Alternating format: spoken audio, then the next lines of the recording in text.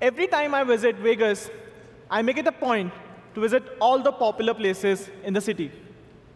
The last time I was here, I was at Madame Tussauds one morning when I got an offer from a travel app for a discounted dinner reservation.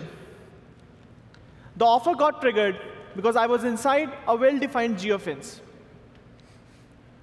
As a tourist and a big-time foodie, I should be jumping at these offers.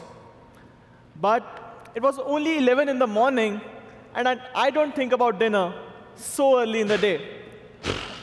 Lame. The app. Wasted advertising. What about you, Kate? Like, how do you decide your dinner plans when in Vegas? I stumble around, and wherever I land, that's where I land. I could use some help. Yeah.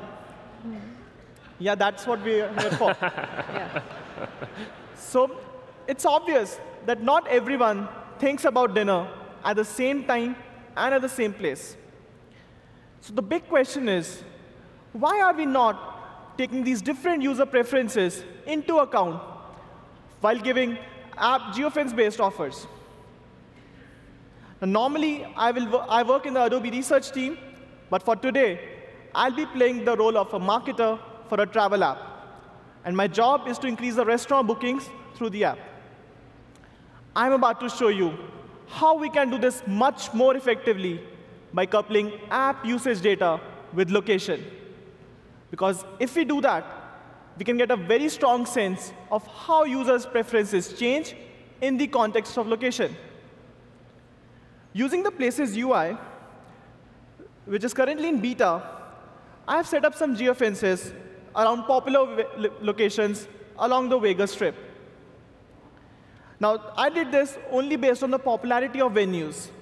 And to include customer intent into this consideration, the Adobe research team has developed a new way of visualizing app usage based on location. Now, looking at this map of Las Vegas, I see hotspots of varying intensity.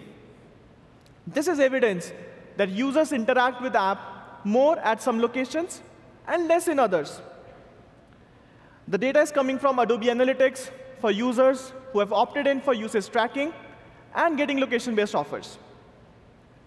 But this heat map is for total app activity. But my job is to increase the restaurant bookings. So I'll filter the app activity by restaurant searches. Time of day is another important dimension. So I'll choose evening hours here. Now pay attention, everyone. This is where things will get really interesting. A powerful machine learning algorithm has broken our user set into some different and interesting user segments. For example, for the pink segment, I'm seeing that users are using the app more at the locations like High Roller, the Adventure Dome, and the Stratosphere. I guess people feel hungry after getting a dose of adventure at these venues.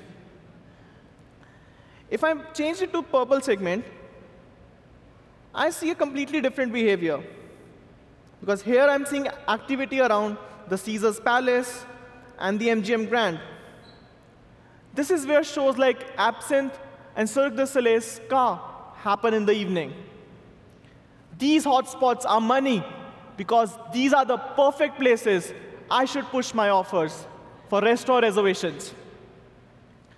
This view alone is so great. I can design my geo-fences in a much better fashion. But with Adobe Sensei, I can do it in one click. Now you can see here the recommended geo-fences, each of them being 500 meters greater in size, is being shown in purple. And this is dramatically different from the ones I designed, which is shown in blue.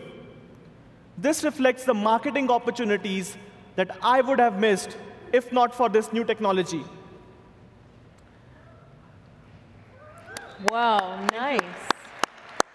Whoa. One more benefit of this technology is, now because I know more about my user segments, let's say because this user segment likes to go to shows, so I can cater personalized app messages for them as well, so that it creates a better user engagement. To sum up, context is no longer the future of digital marketing. It is the present. Users expect brands to reach out to them when and where they want it. And this technology will allow you to do exactly that. Woo! Wow.